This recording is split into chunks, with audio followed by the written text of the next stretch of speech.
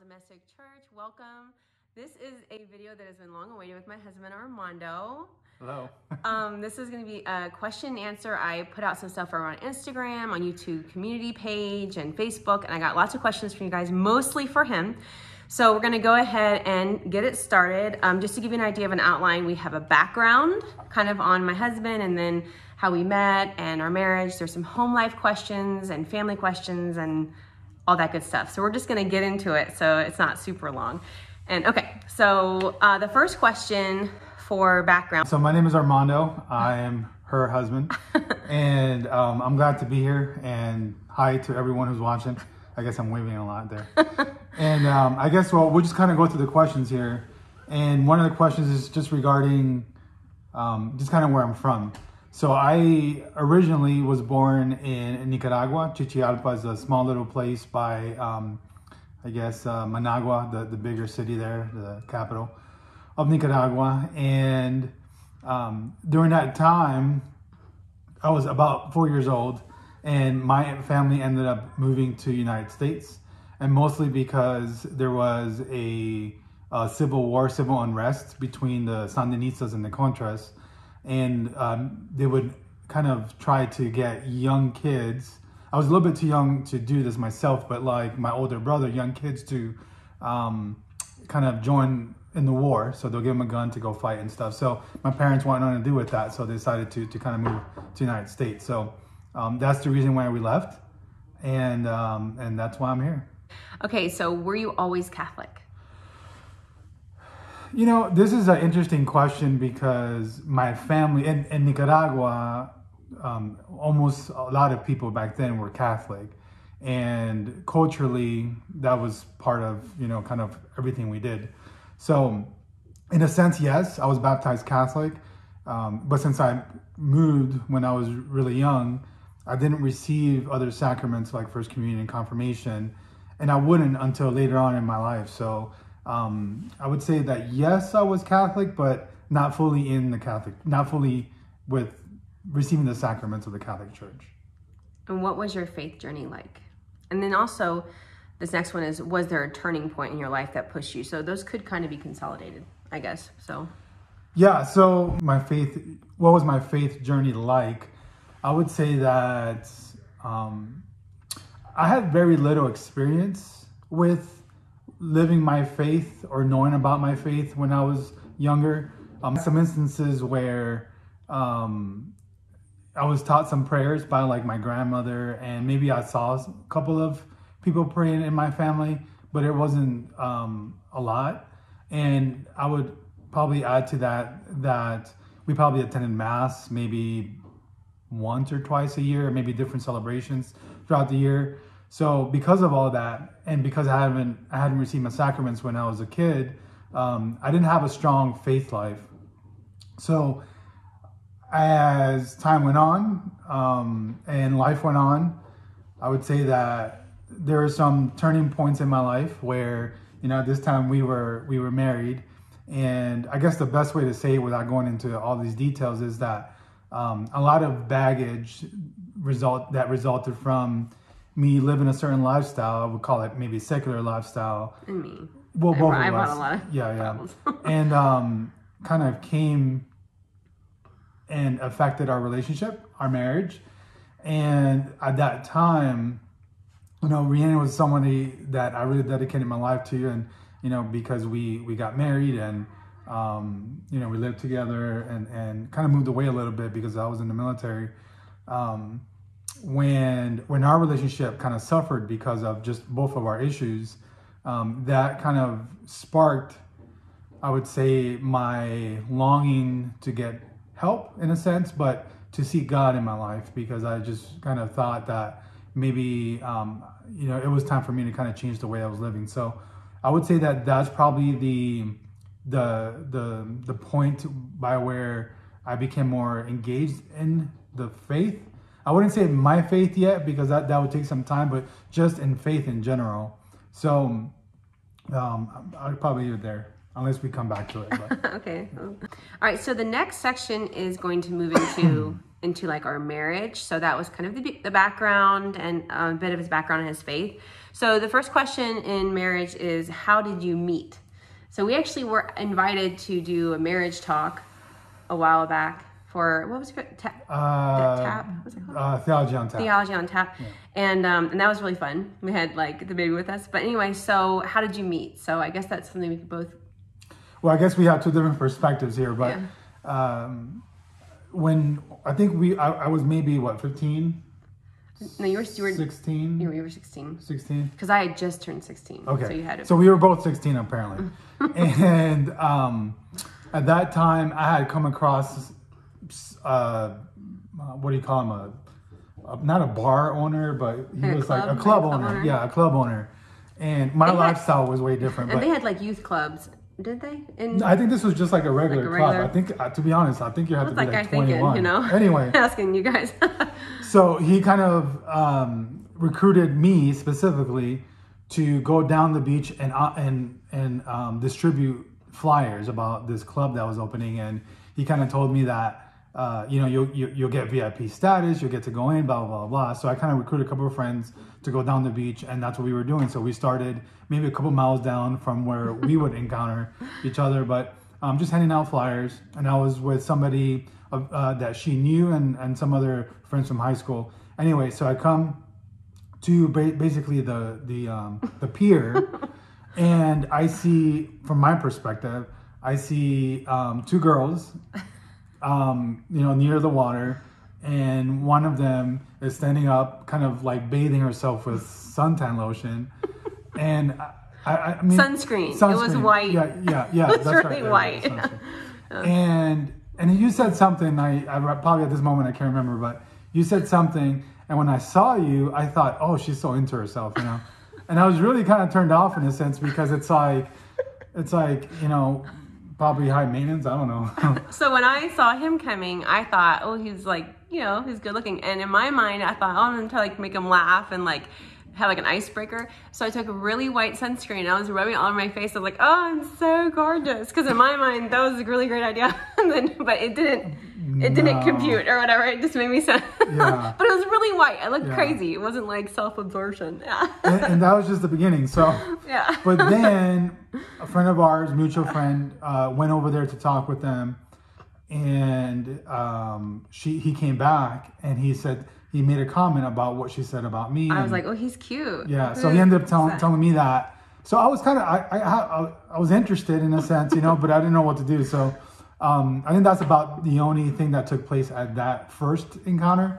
And then towards the end of that day, I went around and we were at this kind of communal place by the pier. And I'm kind of standing off to the side. And here comes Rhiannon. I'm not sure if you had a towel or... No, I don't know. I just had a bathing suit. Yeah, it was not modest. Yeah. But we was a beach time. I didn't know anything about modesty back then. So anyway, she's there, and then what do you say? I was my friend, our mutual friend, another guy. They were talking to me and my friend, and I really wanted to talk to him, and he was like standing back. And so then I said, "What do you think? You're too good for me?" And he was like, "What?" So you could see the miscommunication started from the moment we met. So, but even though that kind of that's how we met.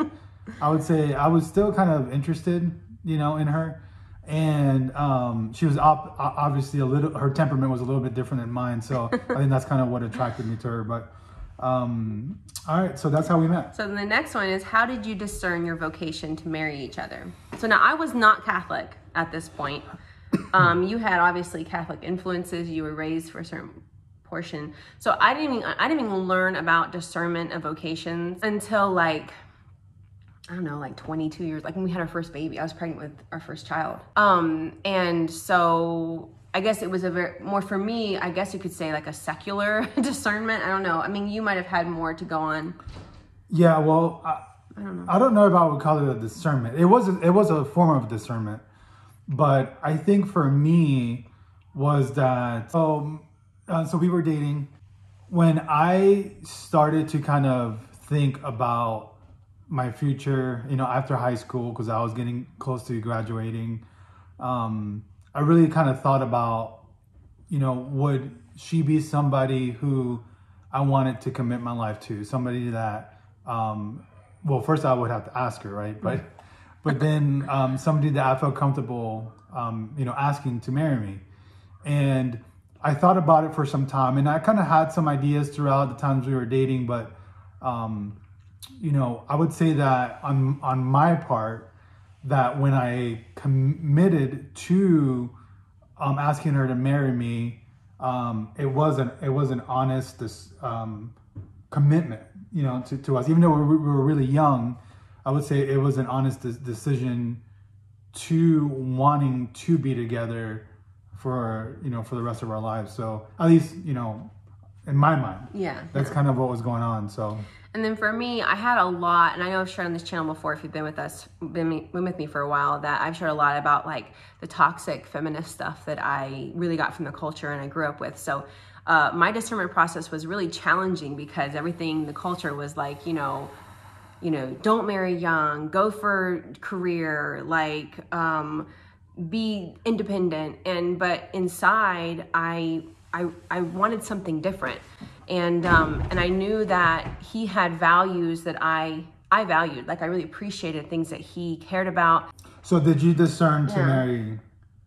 I did. How did you discern to marry? Well, for me, it's so long. It's not like this quick. You're so good. For the sake of the question, like I did discern, and it was just I had a lot of voices around me that were like, oh, you're so young, and I had to just kind of push through that and say, this is what I'm going to choose to do. I'm going to choose to marry him and, try to make this work, but I had no picture, I guess what I'm trying to say, of what that would look like.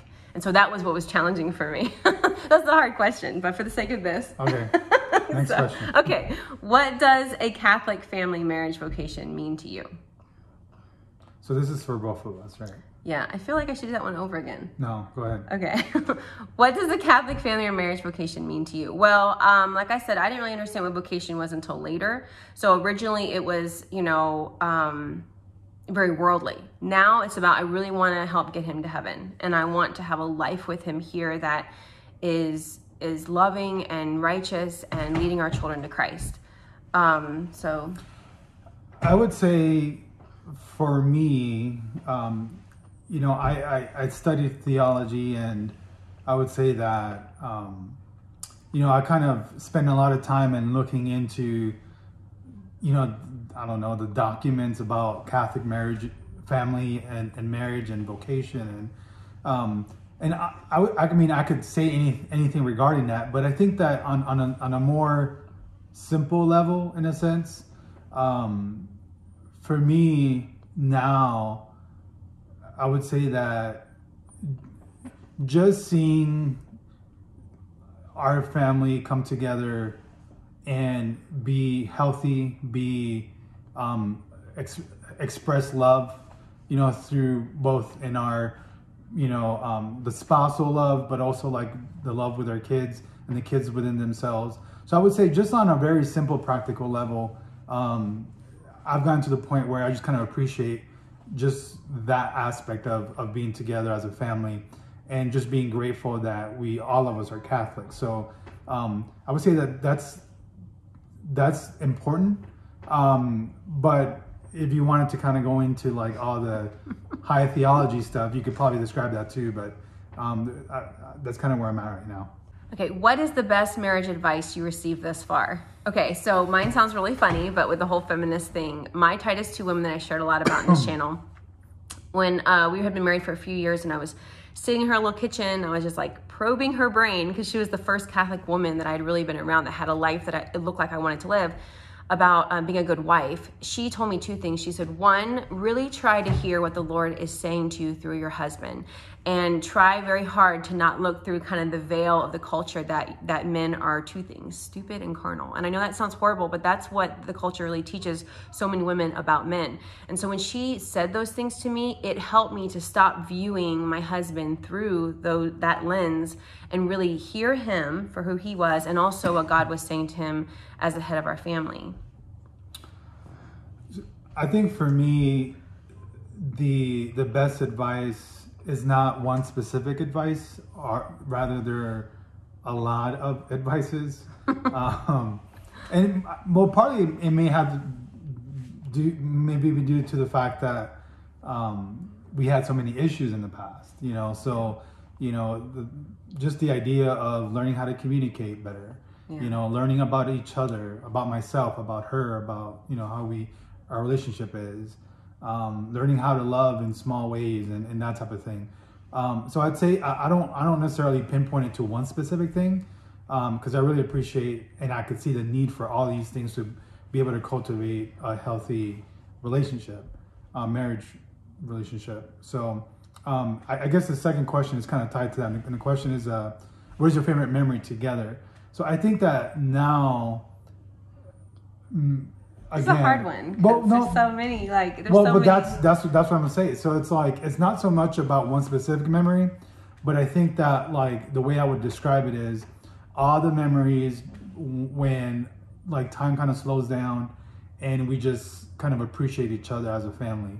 You know, whether it be, you know, with her or with the kids, you know, together. You know, I think we went on a date here several weeks ago. My mom comes down every like 6 months, and then we go on like 2 dates a year. You know? So anyway, thanks, Mom. Yeah, sorry. So you know, and you know, time slowed down there. We just, you know, we had maybe 30 minutes, or I don't know how long the dinner was, but you know, we just kind of appreciated each other. You know, and we can point to many times throughout, you know, in the past where times did slow down. Time in Lenore, you know, and we lived in a small cabin. You know, just those, I think those are my favorite memories. So it's just when things slow down around us and we're able to kind of appreciate each other. Yeah. Okay, so then the next one is, okay, now I'm not trying not to smile a lot, but what are different ways he feels supported by you? Me, big impact things and low impact things. So some of the things that I would say is, you know, just your temperament, I guess, with, you know, just being so encouraging, you know, and any affirmation of her is going to have her life. So anyway, just being encouraging, you know, and kind of building me up, you know, because there's certain times where, you know, sometimes I doubt, you know, there's certain things I could do. I mean, internally I have this kind of motivation to do things, but, you know, sometimes things don't go your way, and just to be able to have the support, I think that's very helpful. I would say overall, she's always very positive. So even if I don't do something that I, you know, probably I mean, by well, I mean, like, let's say I was upset for something, you know, she's always going to try to seek the best version of myself, and she would try to affirm that. And I think that's kind of helpful, because sometimes you may feel bad, like, oh, I shouldn't have been upset, you know, but she's not kind of looking at that so much or thinking about that so much. And little things, you know, just her willingness to want to do everything, create a better experience for all of us, you know, for me and for the kids in our home. And okay, come on, because you're not gonna make it through I'm sorry. What does your wife do for your family that you are grateful for and really appreciate? I think I just said it. You know, it's just all the support she offers all of us, and you know, she's a tireless worker, and we're gonna have to move on from this. I'm sorry. So, okay. But anyway, it's good support. Anyway, go ahead. Okay, home life. What makes your home Catholic? For example, things, schedules, rules, not just material items. And this question is for both of us. Sure. So maybe you should, you want me to go first, or do you want to say what you feel? I mean, I think like we try to celebrate feast days, even if it's just really small, with a couple cupcakes and like a little show or a book about the saints. They're so heroic in the faith, and it's important, I think, for kids to know that exists. And then with rules, I guess I try to create kind of a rhythm of our life. And when I can, I try to bring in a 3 o'clock Divine Mercy chaplet with some of the kids, or when we're driving to pick up kids from school to do that. Just when I'm doing the dishes at night, I play the rosary on YouTube while I'm doing it, so it can be heard throughout the home if like we don't sit down to a rosary. And okay, buddy. And things like that. Rules, I don't think we're real big rule people. It's kind of like knowing our kids, knowing their hearts, and teaching them the faith. So, you know, I think for me, it's really important to not. I mean, the external things are very helpful, you know, but the internal things are the ones that I focus on a lot for myself and for our family. So, you know, virtue is very important for me. You know, so anything that is, and I guess I'm gonna call it the evangelical life. So things that are, you know, expressions of mercy and, you know, love and forgiveness and you know, just anything you can think of scripturally, what God has revealed, and these type of things are important for me. And I think our kids understand that, because they know that if I or Rhiannon or any of the kids fail to live up to the call, you know, the gospel call, the evangelical call, they know that I'm going to say something. So that's important for me. So in the rules, to me, you know, I seldom will talk about rules, but I'm going to talk about virtue. So if you're failing in virtue, then you may get a couple of rules, not necessarily for the rules' sake, but because you're failing in virtue. Yeah, and it helps. It helps them to know like where, like how to get there, Yeah. and how to like the steps, the practical how-tos of getting to that virtue. And he's good about bringing those things up, I think. In addition to that, I would say that just for my own personal life of discovering who Jesus is, I mean, that's kind of what has been my faith journey. And then handing that over to our kids as well, you know, from the perspective of a dad, just to be able to say like, you know, let's discover who Jesus is, you know, for our sake. And I think that ultimately that's more important to me than the other external things that are helpful. But they're expressions of the internal life. So yeah. And then how was it making how was it making Catholic faith choices and changes in everyday life, such as routines, holidays, and marriage? That's kind of, I mean, it's so maybe it's deep and broad. I think this is okay. So the way I can respond to this question is that I kind of look back, because it's our everyday life now. So it's just infused in yeah, exactly. So rewording the question is, you know, how was it making the Catholic faith choices and changes in everyday life, such as marriage, routines, and all that stuff? How was that through that process? Well, our life is that now, but I would say that there was a time where it wasn't, even for both of us, you know, together in our lives. So I would say that at that point, I did see a difference. I did see where I had to choose to wanting to do things for God versus either for myself or kind of worldly, you know, kind of secular in a sense without God. And I would see the differences. You know, some of the things that on a personal level, when I went through a transition or a conversion, you know, people around me initially kind of doubted these changes, because they say, well, I know you, like you didn't behave this way before, and then now you're like, you know, now you're this pious person, and I have to be around, you know, that finger pointing. So I kind of went through that process. I'm way at a different stage now in my life than back then. But that's a hard stage. But I could see the challenges of doing that. Mm-hmm. I would say from from a practical standpoint too, like, this is silly, but one, I started making feast day cakes like years ago, and I tried to make them really pretty and happy and trying to bring the faith in a fun way. And that was when I just didn't, I think, have a lot of internal.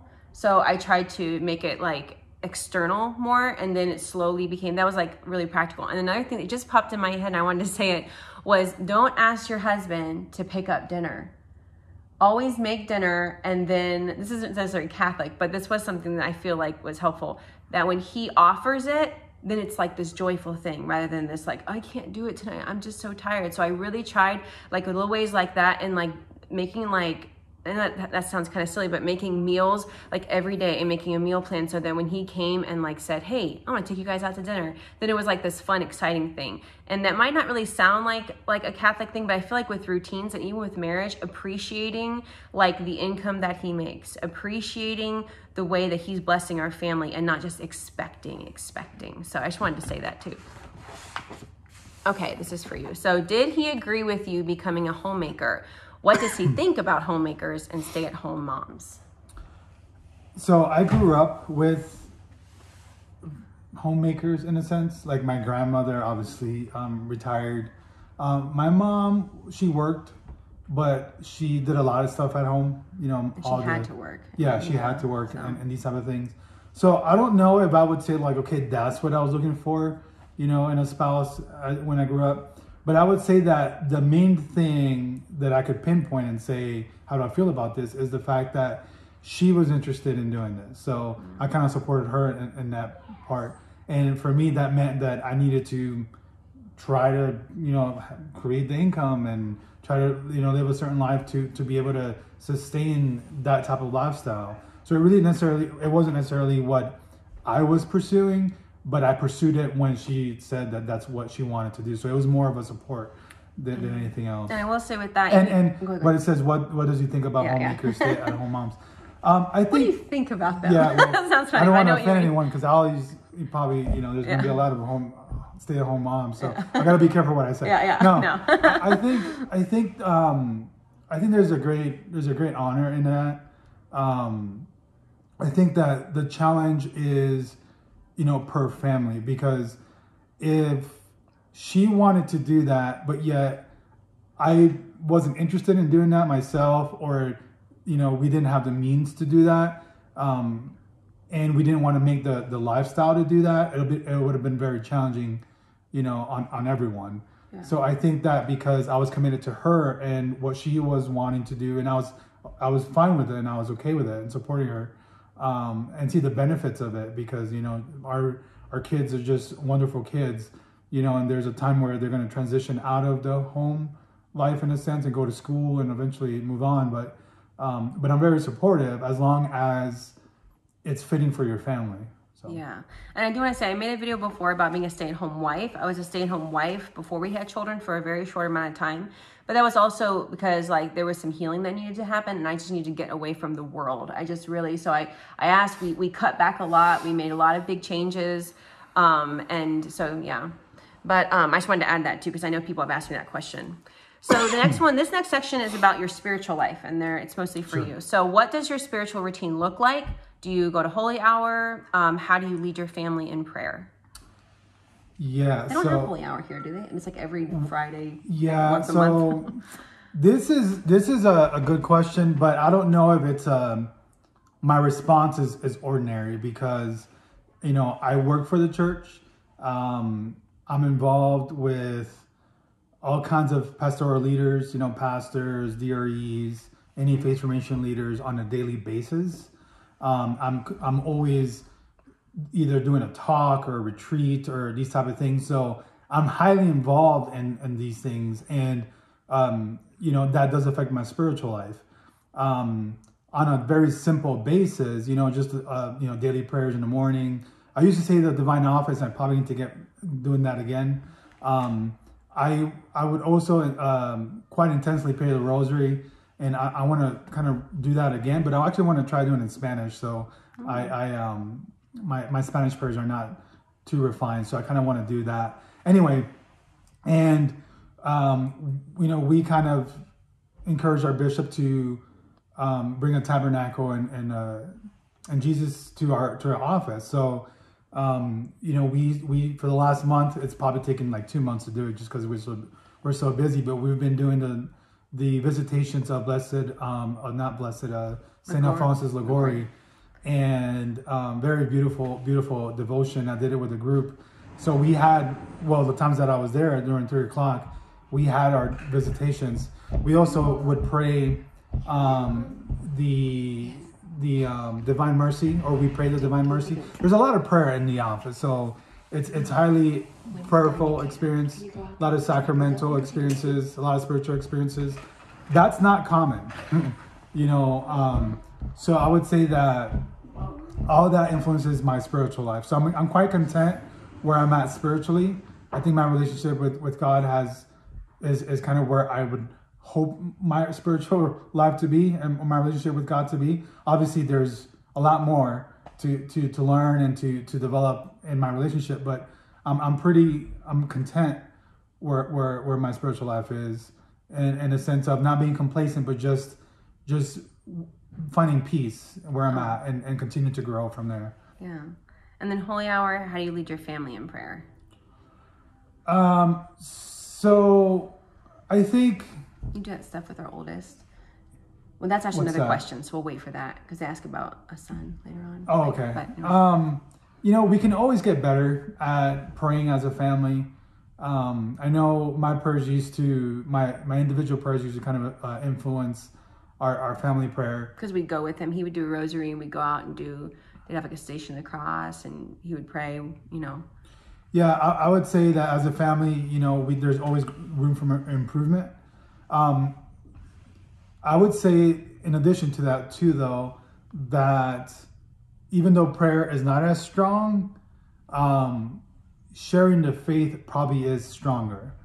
And your life is, I have to say, his life is a prayer as well, because everything like you talk about with virtue and how he speaks to their children and how he does things in our home and how he, so I feel like there's an active living prayer that happens within the home. Yeah, and I guess just to describe a little bit further is that I can be more intentional. We as a family can be more intentional about saying, vocal prayers together, and that type of thing.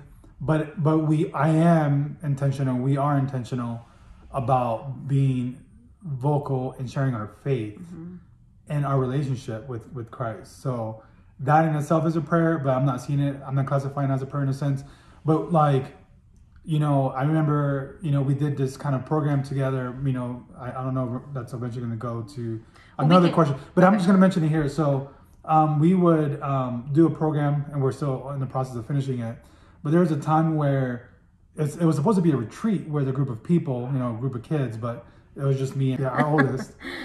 And there was a point where we just kind of invited the Holy Spirit into his life, and typically that happens at a retreat or something, and it's just basically me and him sitting down on a couch, inviting the Holy Spirit into his heart, which was kind of like, it was a little challenging for me at first because, it's not something you normally do with your kids, but it was rewarding, obviously, with the graces that were provided, and I could see the growth in him, as just his own personal life in prayer. So I would say that maybe, just to conclude it here, I tend to be very detailed, as you notice, but good, though, is that like I maybe don't at this point really focus on the structure of prayer, but the internal disposition for prayer I do focus on, and I'm intentional about that. And then someone asked extraordinary versus ordinary, so which mass? Whoa, okay, so this tends to be a hot topic. Yeah. So I'm gonna say this. Both and just to be clear, and I want to describe it a little bit further because I know that this tends to be discussed a lot. So let me start from kind of like the negative side of things. So obviously the association with the ordinary form, that sometimes is not as reverent. Sometimes it's a little just disconnected in a sense, and how we should honor and worship God. But what I've found is that in the ordinary form is that if I try to understand the liturgy better, understand certain aspects of the liturgy, and enter into that mystery more, then I get more out of it. Okay, so meaning that consecration happens in any form. And our response to Jesus on the altar really could impact how we understand the liturgy as well. So maybe I'm being a little bit too nebulous here, but in other words, even traditionally, the church has described this process of the disposition to receive a sacrament or just the Mass, to partake of the Mass. So the ordinary form, has a great potential to bring us into the mystery of Christ. On the other side, the extraordinary form sometimes lends itself to these higher mysteries because it focuses on like sacrifice and kind of putting the focus to these very kind of powerful moments. And I appreciate it. I appreciate the extraordinary form as well. On the downside of the extraordinary form, I would say, is that not so much about the extraordinary form, but about the devotion to the extraordinary form, meaning that if we become too narrow in our focus, saying like this is the only way, that is when I kind of back away from the conversation and say like I don't necessarily agree with that. So I'll give you a quick illustration of both of these. So obviously, just imagine a Eucharistic adoration with extraordinary elements, meaning that a high altar, maybe Gregorian chant, incense, and these type of things, and it's quite beautiful, right? It kind of brings you into that mystery, and then to think that that's really the only way, I wouldn't agree with that, because I have had very profound moments with an altar made of a table with an altar cloth and just a monstrance with 2 candles on the side and a little bit of contemporary, praise and worship music and silence, in community. And in the context, obviously we see a huge difference here, but they're both sacred. They're both very profound. So obviously each have their own elements, but that's how I feel overall, is just seeing that if we seek the best out of any Mass, we have the ability to understand the beauty and the mystery that's in front of us, and not necessarily just kind of focus on one. So. Okay, and the next group of questions is for family life. So how do you both, as a couple, instill the Catholic faith in your children? Have you both found it challenging given the times that we live in? I feel like we've answered the first portion. How do we instill the Catholic faith? Well, we do, sure. I think, we also do whenever it's sacramental year, for First Confession, First Communion, Armando does a special thing with them, with the little colors, and then we do a lot of talking in the house. I go over catechism. We usually read through the children's Bible together that year, so the child has a good idea of salvation history and stuff. And then do we find it challenging given times that we live in? It is kind of challenging, but I feel like everything we can pull from anything. Not anything, but yeah, and I apologize to those who are probably going to be listening to me say a lot of things, because it's a lot to kind of describe here in my thoughts. But if you appreciate all the details, thank you, I guess. But I think that I kind of want to respond a little bit more to this question, because this is very important, I think, to me and kind of where we're at and the generation that we're living in. And it's obviously very challenging, because of just the path that society is at. So I kind of want to start there. But at the same time, I would also add that there's a lot of opportunity. There's a lot of graces. St. Paul would say, where sin abounds, grace abounds all the more. And I truly believe that. So I think there's a lot of grace that God wants to bestow on those who want to listen, those who want to kind of get engaged. And I kind of want to reference here one of the things that I learned from studying Vatican II. And Vatican II is kind of they call it a watershed moment in the church, where prior to the Second Vatican Council, things were a little bit more closed in a sense. We weren't really as engaged as a whole in society. And there was a joke that said, Vatican II opened the doors to the church and everybody left, And but anyway, the idea kind of that I want to kind of talk about is this idea of finding the seed of the gospel in culture, meaning that there's a lot of good things that we can find that are in its seed form, and then our responsibility, our call, is to really to cultivate that seed to grow to the point where it can be an expression of the gospel life. So because I view it that way, I see a lot of things obviously that are challenging, but I also see things that, you know, could benefit from our cultivation and benefit from our witness. And, you know, in addition to this, I would also add that it requires a true, you know, the term that is used in the Bible is metanoia, this changing of mind. If you recall, if you ever read the Acts of the Apostles, you know, there were times where like Peter and John would go out and they would proclaim, you know, the gospel, and then they would get in trouble, you know, they'll put them in prison, and then they'll get hit and whipped and all these things. And it's kind of odd because after they're released, it says they rejoiced because of suffering for the sake of the gospel, and they'll kind of like leap for joy and kind of go marrying, you know, back into their homes. And it's quite interesting because it's like, okay, so you just got beat in a sense, you know, got hit by the guards or whatever, and then you're like happy, you know, you're finding joy.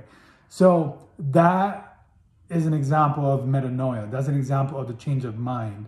So even though things are challenging, can we get to the point in our spiritual lives where metanoia actually takes place in ourselves?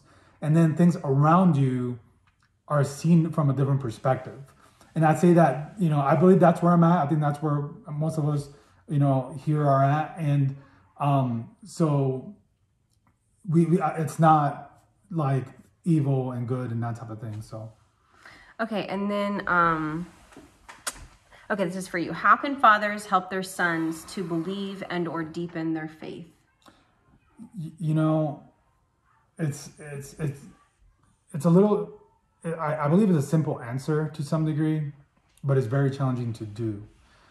And the best thing a father can do to help their sons, especially depending on kind of what age. So if you have small children, you know, you kind of witness to your faith life, and you witness to, you know, just love and mercy and virtue and these type of things. And the kids want to kind of model that, to see you as like a, you know, a hero yeah. and these type of things.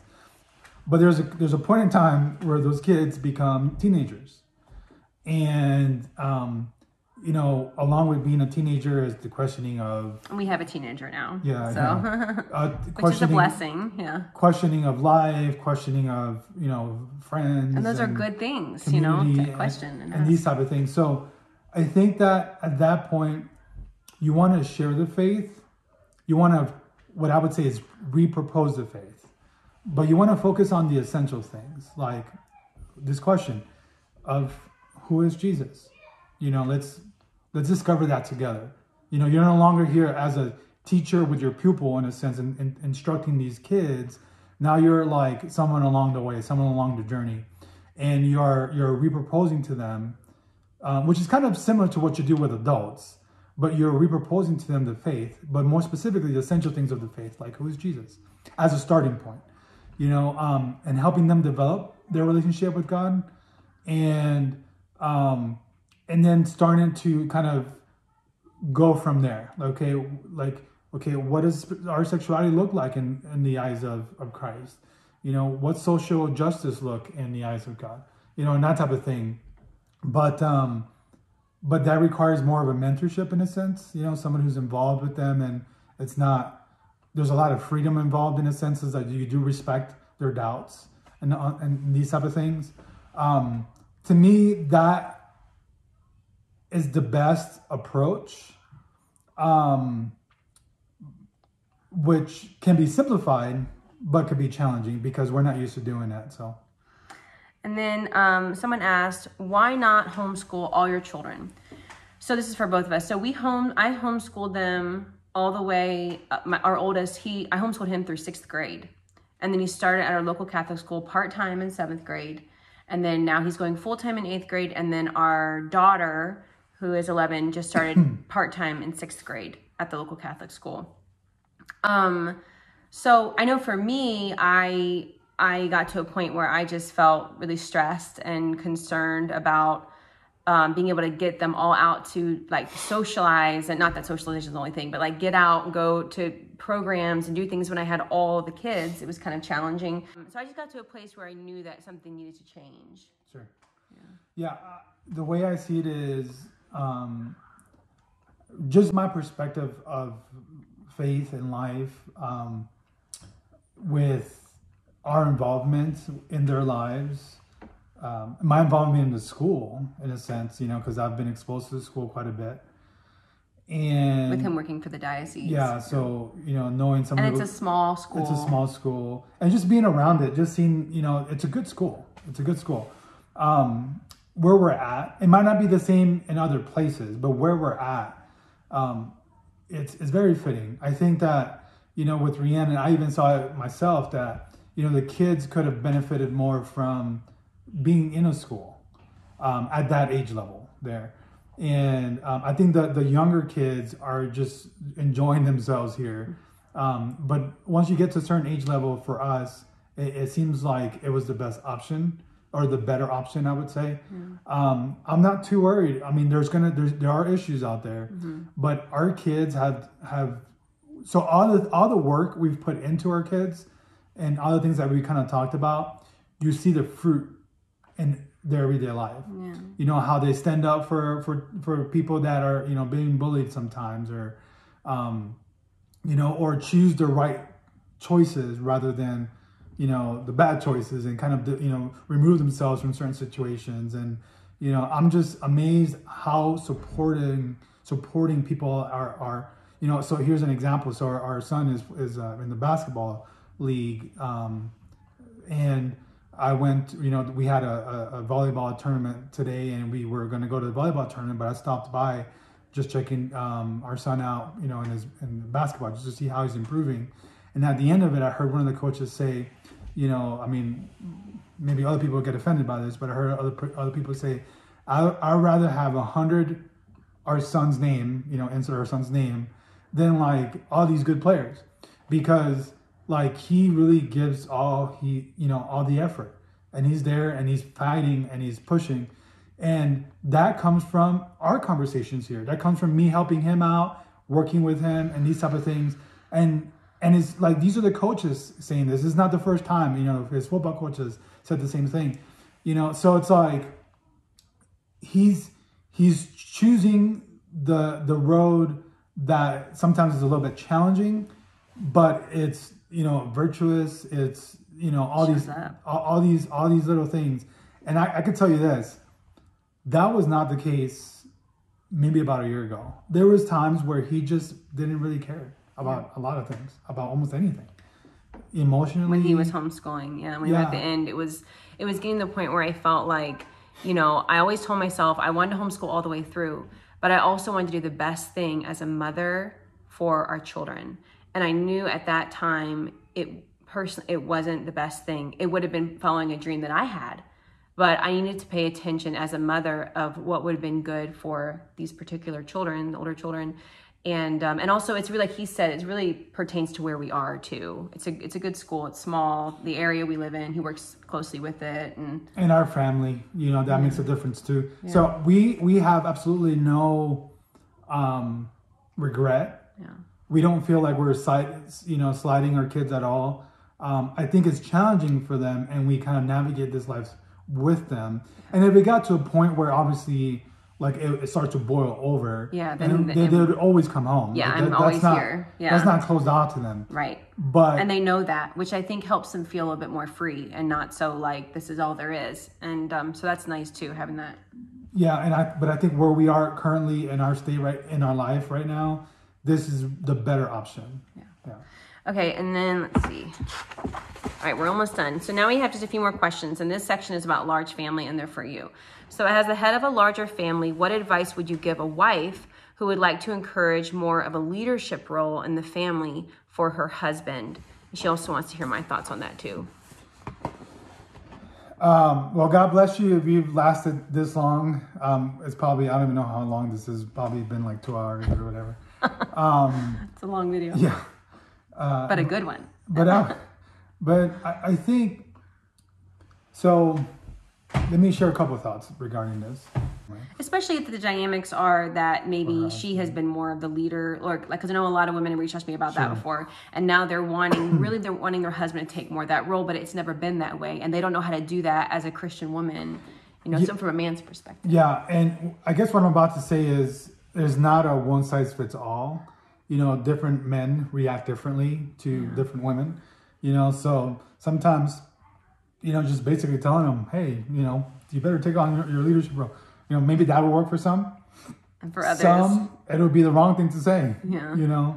I think that one thing that would stand out to me, and I was trying to kind of describe this to Rhiannon as well, is that like always wanting to seek the best and in a sense expect the best out of your husband, and to know that you're wanting him to get better, and you're hoping for him to get better, and that he sometimes, hopefully he can recognize that. I don't know how you would communicate that, but the idea is that, you see things in him that are his best qualities, things that he can really shine. Areas he could lead. Yeah, areas where he could lead through, even though he doesn't see it in himself. But things that are evident to you, you would know your husband specifically, and these type of things. So I think that that's very important, because it's not like you're calling him out, but you're in a sense like, you're almost anticipating that he's going to strengthen those things that are good qualities in him. And, and he probably in a sense intuitively recognizes that, sometimes fails to live up to that, but to know that somebody else is there holding him accountable, or in a sense, hoping that he attains that. Never lose sight of that. I think that's a very important thing. I think even like when it relates to the kids as well, it's very similar to where like, you can criticize a child in a sense, and you could say like, stop doing that, you're terrible at doing that. And that's really hard for them. Or you can say like, you're not really showing the best side of yourself, and it's like there's so much more that you have to offer, and that type of thing that kind of goes further along than just kind of criticizing, so going back to your husband, to I guess the man, is that, being critical doesn't always help, but hoping for the best and sometimes communicating that to him, I think would be one thing. I would even say too, in addition to that, if there is something that you see that is a good thing that he has, going back to that seed analogy that I talked about, it's find the seed in the culture and try to cultivate that. So if you see those seeds in him, that they're seeds, try to cultivate that. Try to encourage him, try to help him see it, and then eventually he'll start to kind of develop it, and eventually he'll lead through that. So I think that might be a way to do it. Well said. And then for me, I just love everything he said. And I think seeing the best, like you were saying earlier, the best version of him is so good. And also like for us ladies, like, the culture tells us what beauty is, but our ladies' beauty, and I know people say this, but true beauty will like bring out truth and goodness and righteousness from other people. That's like, that's what it is, So as a wife trying to be like lovely and modest, and I don't just mean physically, but like in the way you are, kindness, compassion. As a woman, I feel like that's really important, to be kind and compassionate and lovely. Yeah, and you kind of reminded me too that, you talked about the cultural aspect, I probably encourage anyone who is interested in this specific topic just to be conscious of the cultural norms and expectation, and recognizing that we all have that kind of pressure in a sense. Yeah. The men have that pressure to live up to a certain expectation. Sometimes that's not helpful, so trying to judge it through a cultural expectation, even though that seems to be the standard. Maybe. Oh, so like an outgoing versus a. Sure. So like, he's more introverted. So if I was to read a book about an extroverted husband, like that wouldn't, like, that wouldn't help me. You know, does that make sense? Yeah, yeah. So that's not quite what you're saying. But... Well, no, it's kind of like that. Okay. But just culturally speaking, so like this idea of introverted and extroverted. So, you know, there's some studies that were done and saying like one of the big differences between what they call introverts and extroverts is their reaction to stimulation around them. So if somebody's highly stimulated because of their surrounding, a lot of people, a lot of noise, they're gonna tend to want to go in a quiet place, right? Whereas if you put an extrovert in a quiet place, and that's a little bit maybe too stimulating for them or maybe lack of stimulation, they're gonna want to go into a very, you know, loud, people-filled place, right? So there's not, I guess my point is just simply what I'm trying to say is that there's these cultural expectations. So the idea that men must be extroverted, you know, and that's to like, be manly. Yeah, to be manly. Yeah. You know, and I've discovered that like, you know, I'm very manly. Yeah. But I'm not a manly in the sense of like being hugely extroverted. Yeah. You know, I do extroverted things, but like primarily, you know, I do manly things in other ways. You know, and recognizing for myself that that's the case, you know, I don't try to measure up to people that like, you know, I'm just thinking about, I was about to say we saw a movie that he was, and I'm not gonna call him what I was about to call him, but Tony Robbins. Oh. I'm not gonna say it. Anyway, so Tony Robbins is a great guy, right? And he's got he's like a life coach speaker. He's a life coach. He's got thousands of people attend a conference, and there's a lot of energy and all these things, right? And then you think, okay, like this guy's like 7 feet tall and 250 pounds. I don't know. And you think, oh wow, like that's what it is to be a man. I mean, Tony Robbins, if he's listening to this, he's like, okay, probably not. But anyway, but that's a cultural norm, right? There's a cultural expectation, and what I'm trying to say out of all these words is that just to be cautious and conscience aware that sometimes we tend to put people in these cultural norms and expectations, and sometimes it's not helpful, right? Because that's just the norm and the standard. So I'm not sure what the question was anymore, but it was good about leadership. The point was said. Leadership. Yeah. Oh, there you go. Yeah, okay. That was good. I think that's important to say that because we as women, a lot of times we don't understand their temperament and all that. Okay, so how do you respond to any negative comments to family size? Because this person that left the thing said her husband's getting slack at work for being open to life. You got to have tough skin. You know, I sometimes get that question from my own family. You know, like my parents. It's like, you're pregnant again? You know? And we're not pregnant right now. Yeah. Well, just the idea of just like, okay, well, you got to take care of all these kids and all these things, right? So tough skin, one thing, right? And what I mean by tough skin is like learning how to manage and how to be tolerant to the things that are going to bother you. Okay, so like these comments, you know, or negative comments at work, you know, and these type of things. So you can't sometimes prevent those things from happening, but how are you going to navigate your emotional state in life, your psychological state, your spiritual state in life when these burdens are there? Like that's going to be important.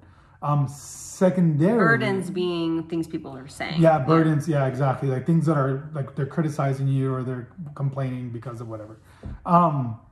Secondarily, I would say that for me, I am really confident in our family, in myself. I'm confident in our relationship and our kids. I know they're great kids. I know they've got a lot of things to offer. And we are being salt in the earth. And I'm not trying to be salt. I know we're salt. And, you know, from that perspective, I don't get bothered so much by these comments because I know that I've got something good to offer. And, you know, if I get kind of weighed down with all the negative things, I may question the good that we have to offer. And I tend not to, you know, and I've seen the fruit of how a good life, a life that is pursuing God and living that out in your family influences other people, even people who think differently than you. Yeah. On a personal level, quick little story in addition to all these words. I love it. Is I remember when I was in the military and I was sitting down. These are all sailors, right? And then you could tell, like, in this work center, there was a curse word every other two words. I mean, it was very intense. And I'm sitting across an atheist who's a professed atheist who told me once that atheism is like chipping away the ice of the Catholic Church, or faith life, slowly kind of chipping away the foundation of the church. Anyway, so someone who didn't like the church, didn't like the faith. And I remember his girlfriend got into a car accident, and he was really upset. And he's sharing with me his story about his girlfriend getting into a car accident. And I'm just looking at him, kind of nodding my head and just kind of like, just empathizing with him. It's like, oh, that's unfortunate, all that stuff. And he literally just stops what he's saying because he's all revved up with his emotion. And he stops and he looks at me and he says, how can you do that? And I said, what do you mean? He said, how can you just sit there like with a smile on your face? Not a smile, but kind of like just be at peace, calm, like be calm. Like, how do you do that? And literally I wasn't doing anything. I was just sitting there listening to him and just empathizing with him, just saying, oh, that's kind of unfortunate, But just that itself changed how he viewed that very moment. And I really wasn't trying to do anything. So I guess my point, you kind of sharing that story, is that you never know. Just living your life, just being loving in your family, how that's going to influence those people who really are contrary to you. We almost every time we go out and eat, somebody always comes up and says, you've got such a great family, like your kids are so well behaved, and not really throwing, glory to God for all the great gifts we've received. But people have paid for our meals sometimes, because they're grateful to see a family that's sitting together and being a good witness, and we didn't go out doing these things, that's just the way we're living our lives. And so I guess my overall point is that don't be shy, don't be afraid to love yourself, love your family, and be outside in society. Let society change. You don't have to worry about its problems, and just kind of just let your light shine through. I feel like we got to sing a song here or something. Okay, anyway. So the last question is about a song. Someone just asked me where I got my love for Waylon Jennings, because Waylon Jennings, it's a play on words for someone else. Anyway, I had a really good friend, Miss April. We're about like the same age, but and she loved them and she'd play it while she was cooking. And I was just like, oh, this is the most calming, relaxing. So I usually play Waylon Jennings or Blue Highway. It's my favorite band while I'm cooking. So that's it. Thank you, guys. I got to admit to that. When I'm sitting down on the couch and I'm watching football or whatever, I hear these songs in the background, whether she's washing dishes or cooking or whatever. They're actually creating a memory in me with that. Like when I hear the songs, it's like little strings of my heart are being played, It's kind of funny because it's like, I'm going to start downloading these songs, but it's just, I appreciate them too. Good stuff. So, anyway. Yeah. Okay. Well, thank you all. If you're new to this channel, I'd love for you to subscribe, give this video a thumbs up. Let us know what you thought. Keep the comments kind, please. And I appreciate all the questions. And hopefully in the future, we can do more videos with Armando here on this channel. So I hope you guys have a great day. God bless. Bye.